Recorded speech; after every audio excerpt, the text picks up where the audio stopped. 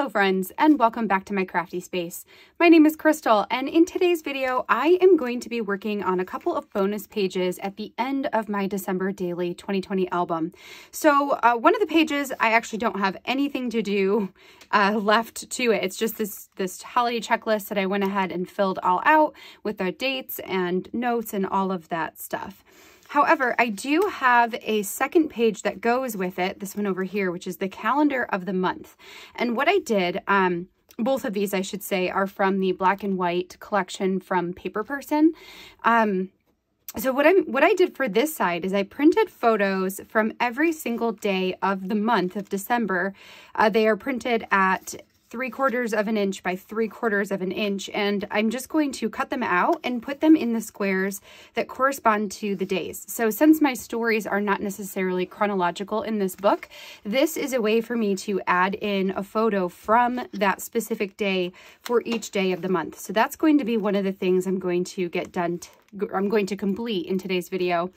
Then I've got a page that's all about gratitudes. I did go ahead and print off my 6 gratitude cards here. Those are going to slip down inside of these envelopes, and I'm thinking I'm just going to stamp the numbers 1 through 6 on top of those. And then the last page here is going to be a mini album all about our elf Mary. So I have the photos printed. They are 2 inches by 2 inches, but they're printed on 4 by 6 paper here. So those are going to attach to the top. And then I've got a little bit of journaling printed for each of those just to talk about what she did for that specific day. That will go underneath it. I'm not sure if I'm going to add anything else in here just because my album is already super bulky. I might just leave it as is. And then on the back, I've got this quote that I stamped out and did a little bit of hand stitching around, and I'm just going to adhere it to the back of this page. So that's what I'm going to work on today. I am skipping over Christmas because I'm actually waiting on something to arrive in the mail today that will help me finish that particular page. So I'm going to do these bonus pages first, and then we'll go back and finish up the album by doing Christmas Day. So I'm going to go ahead and put you on fast forward while I get everything put together here. And then once we're done, I will slow you guys back down. I will read you a little bit of the journaling that I've got to go with these pages. And then that will be it for today's video. So let's go ahead and get started.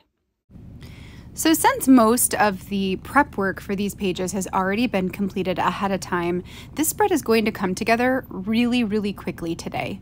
So the first thing I did was to take out the pages that I'm going to be working on. I left the checklist in the album because that I already filled out, and that is all I'm going to do to that page. For the first one I'm working on here, it's just that little calendar. The way that calendar is set up is it starts with Sunday on the very bottom and goes all the way up to Saturday up at the top. So it's not like a standard, I suppose, calendar. I guess if you turned it on its side, then it would be at the right orientation where it's Sunday through Saturday. But that is why you're going to see me start to fill this from the bottom left-hand corner up to the top. So I am just going to trim out these little tiny photos, use my roller adhesive, and add them into the squares. The squares themselves are probably more along the lines of 1 inch by 1 inch, but I figured by printing them at 3/4 of an inch by 3/4 of an inch, it would give me a little bit of a white border around each of those pictures. And I like the way that looks in this calendar. When I went to print my photos for this spread as well, I made sure to print out photos that were not the same as the stories I told. So there is not really any overlap in terms of the photos here. It's just, I will say there is overlap between these photos and, let's say, my Project Life spread, but this was a way for me to add some more of those smaller little detail type things into the spread as well. The last one also was not a real picture. I actually just took the Goodbye 2020 word art from Allie Edwards. That was a free download that she offered on the Facebook group. I took that and put that into a square in order to print it off. So I don't necessarily have a picture from the 31st because at this point that's actually tomorrow. But I figured that the word art was good enough for that. So now we've got the calendar done and we can move on to this gratitudes page. For this one, I printed these little squares of journaling, or rectangles. I believe they are 2.5 inches by 1 3/4 inches. Something in there is the size of those envelopes. I just measured them with a ruler and then made little like separate canvas type things in Photoshop to fill with my words. So I also grabbed my number stamp. This was from the 2020 travel release, and those numbers fit perfectly onto those rectangles. So I chose 2 different inks to use. The first is Astoria. It's that very, very light pink. And the other one is Columbia, which is this teal color. I think if I had started with the teal color, I may have just done all of them in teal. But since I did stamp the one in the pink, I decided to alternate it. So the odd numbers will have the pink and the even numbers will have that teal color. But I like the way that it numbers these gratitudes 1 through 6 with a little bit of color, and really that is all that this needed. And it didn't really even need to be stamped. I just liked that to add a little bit of extra interest onto this page. So I will put away all of these supplies. Both of those inks, by the way, are from Allie Edwards. They are her crafter's inks. And I liked the pink and the teal because these pages right here have a lot of pink and teal in them. So then I'm just going to pop open those envelopes and stick these down inside. This was a page that I created prior to December Daily. It's one of my foundation pages. And if you are interested in seeing how this page came together, I will go ahead and link the process video for that up at the eye, so you can check that out to see how that page was made. Then we are going to move on to this Mary mini album. So this is a waterfall page that I made where I have space for 4 pictures and 4 spots of journaling. The pictures are all 4x6s, and then the journaling pieces there, I guess, are 1 inch tall by 6 inches wide. And all I did for each of them was to put like day 1, you know, Mary arrived and candy. Day 2, you know, whatever it was that she did for day 2, I forget at this point. Day 3, bring a letter to fill out for Santa, a wish list letter, and that sort of thing. And those correspond to the photos in the pictures above the journaling. When I did this foundation page, I considered adding some decorative elements down at the pattern paper sections, and I still think that would be really pretty to do, but because my album at this point is so bulky, I didn't want to do that because I was worried it wouldn't be able to close if I added any more bulk to that page. So I'm just going to leave it blank. I'm just going to let it be the pattern papers there. I do, at a later point in time, not in this video, go back and add some tabs, some Avery tabs, in order to make those pages easier to flip up.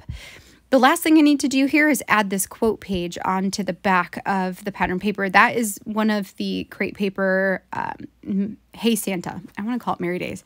It's Hey Santa line. It's just super cute, the houses in the pink. And I thought that it went really well with the pink and red stamping with the green around it. So what I had done is I double stamped. I stamped in pink and then I stamped in red using an alphabet stamp from Close to My Heart. And then I stitched around it, like I drew a scallop and then poked holes and did some hand stitching around it. Then I decided to just go ahead and cut that quote out so that I could put it onto the back of this page and have it with that pink mat. I think it looks really cute that way. So that is going to do it for this spread. So we'll go ahead and slow you guys back down. All right, friends, so that completes our project for today. So I've got these 2 pages here. I love the way that this turned out with those little tiny photos in there. And then I've got the gratitudes page, this little Mary flip up book with all of the photos of our elf and where she was throughout the course of the month. And the quote here is adhered and put onto the back of this particular page. So the only other thing that I am going to do is I will just go ahead and read these little gratitude cards. So they slide out from the envelope there. This one says, "I am grateful that even though we had to do things differently this year, we were still we were still able to find alternative ways to make our annual traditions a reality. I'm so grateful that we were still able to get a real tree, enjoy our scavenger hunt, and host Christmas Adam. I'm thinking maybe I'll just leave them out and I'll put them in a second. The second one says, I am grateful that we were able to talk to Danielle and RJ this month. I'm grateful that things are going well for them and that this next year will give them opportunities for new adventures. I'm grateful for health and happiness of our siblings. The third one here says, I am grateful that my parents plus Axel and Haley were willing to quarantine for the 2 weeks leading up to Christmas. That way we could all spend the holidays together. I'm grateful for what felt like a little bit of normalcy, spending time in person with family. For number 4, I said, I am grateful that Caitlin was totally on board with having me create a December daily album for them this year. It was so fun to document their memories of their first Christmas with May, and I loved having a reason to keep in regular contact with Caitlin throughout the month. Number 5, I am so grateful for Aaron, who supported me this December as I juggled teaching, work, holiday prep, and completing a process video every night. It was an intense month, and he was a major reason why I was able to make it work. I'm so grateful that he took on the meals and the laundry, and that he took the time to look at my pages. And then the last one here, number 6, I am so grateful for the love that was showered on my family this season. From our family members and our friends to my crafty online community. We all felt the warmth and joy from the support, well wishes, and gifts that we received this season. I'm grateful that December 2020 still filled our lives with all the magic. So those are my 6 gratitudes from the month of December. So that is going to be it for these bonus pages. I do have one more video to do for you guys for December 25th. And while I was filming this today, my package arrived. So I have all the supplies I need to get that page done. So I am going to close up for this particular video, which if you enjoyed this one, I would love a thumbs up down below. And also don't forget to hit that subscribe button if you haven't already, so you can see all of the future content I have coming your way.